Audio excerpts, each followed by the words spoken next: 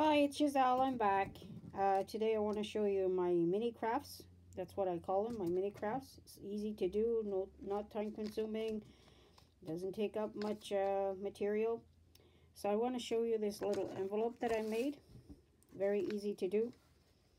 It's just made of paper and a paper clip, and you can use this as your bookmarker.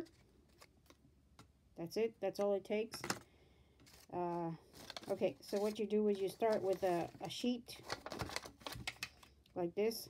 And I suggest that if you go to a party and you're with family and friends that you know very well, and you see this lovely wrapping paper that's going in the garbage, ask them if you can have it. They'll be happy to give it to you.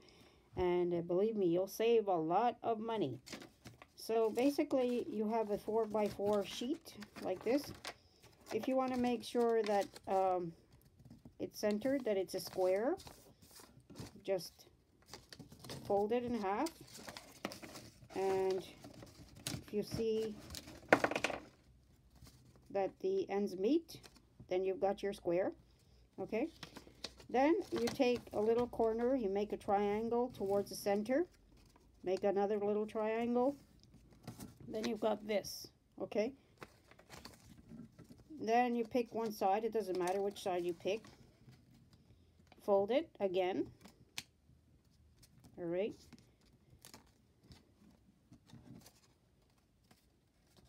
okay, it's almost all done, almost already.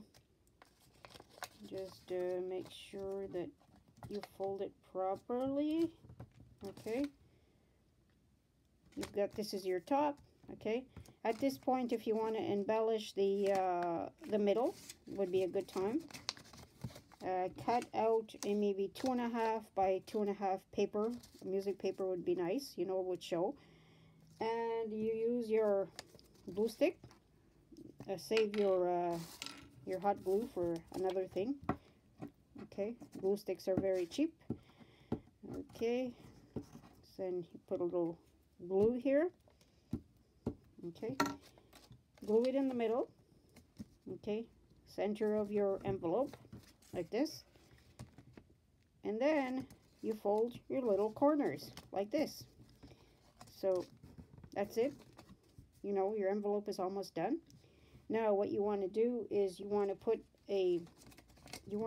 glue on the edge here, and make sure that it's on the edge, because you don't want to, you know, seal your envelope, because if you want to put some little messages in there or something, it's not gonna, you know, you'll defeat the whole purpose of the envelope.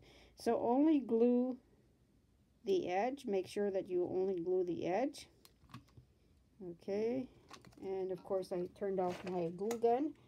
Okay, then glue the other edge. Okay, like this.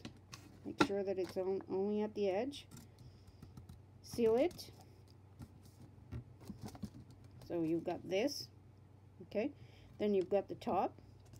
All right, at this point, if you want to do the embellishment here, use one of these little glittery things that you get at the dollar store. See, one of these things are very, take this out of the way, very inexpensive. Okay, and you put a little dab of glue at the top here. Okay, little circle of glue, not much. And you can use any color that you want. Press on it, make sure that it's fine, that it's glued. Okay, so you've got your little embellishment at the top. Then when you fold it, it looks really cute. And you can embellish it further by putting, you know, little hearts or what have you. You know, you can go on and on with this. But for now, I'll keep it simple. Okay, now is the part where you're going to put your little paper clip. Okay, a little paper clip. There's so many different styles and colors and everything. You can use the silver ones. You can use the plastic ones. Okay, the jumbo ones, the regular ones. So what you do is you make sure that this side is down so that you can put it in a book. Okay, so put a little dab of glue here in the center. Make sure that you cover the paper clip. Okay, like that. And just to secure it further and make it look cute, I keep all my cardboard, as I said. I don't know if I did, but I told you I keep out a lot of stock. And I punch out circles whenever I have a minute with my 1-inch punch. And I have these little circles here all ready to go, you know. So then I put glue around the circle. Make sure you don't glue your fingers because it hurts. Okay. Okay, so then you've got this, okay. Your little envelope is done. You've got your little music paper that shows. If you see that it comes over the edge, just cut it, trim it. You'll get the idea, the hang of it, and you won't have to do this because it's practice that makes perfect. Or practice that makes better. It's never perfect. Okay, so that's your little envelope. And you can put little words in there, little messages, depending on the occasion. I see that I just have to put a little dab of glue in there just to seal it properly. Okay, and that's it. So just to make sure that your envelope is not stuck, it's not sealed, you know, just play with it a little bit. Okay, and another little dab of glue here. Okay, so now it's done, you see. Very cute, very inexpensive. And you can use it for your scrapbooks, you can use it for, you know, your friends, whatever, it doesn't matter. I mean, so that's my little envelope. Okay, now I want to show you another little thing that is also very inexpensive. These little notepads that I keep in a sealed plastic. Where are my little notepads? Little notepads, where are you? Here you are. Okay. So there you go. I've made different kinds of little notepads. This one is coffee dyed.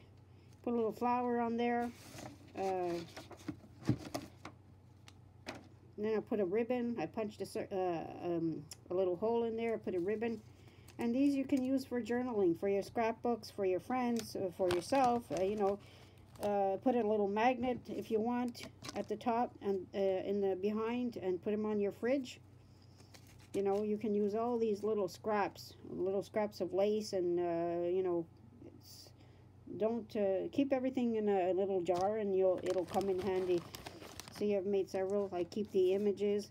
I also ask my friends if they have cards, any kind of cards, birthday cards, Christmas cards. I don't have the heart to throw them out, and I ask them, and they give them to me, and I cut them out the images.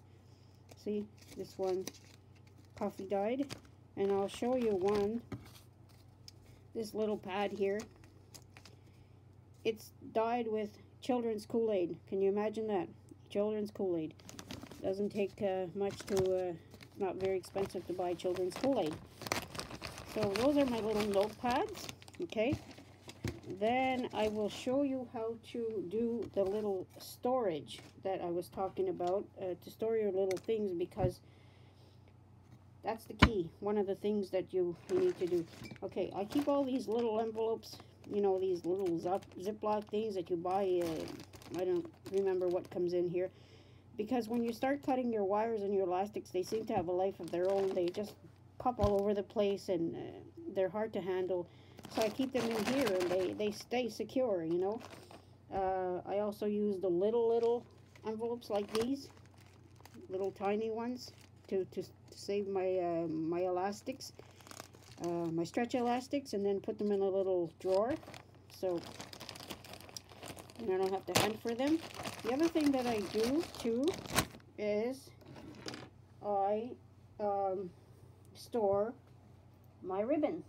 I have so much ribbon, and at first I was you know, making little bundles of them, and it just wasn't working. I was all over the place. It was taking up too much room. So now I keep my cardboard, handy cardboard again, and I just basically, you know, fold it around the cardboard, And if you want to put an elastic so it doesn't go away, but this is a wire one, so it won't go anywhere.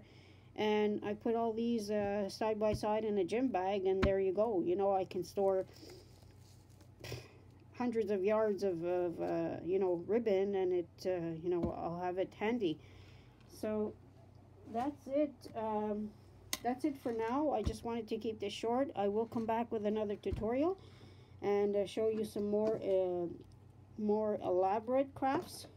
I don't know if you can see this one, but this one is a little mason jar that I made for somebody. I'm not sure that if you can see it.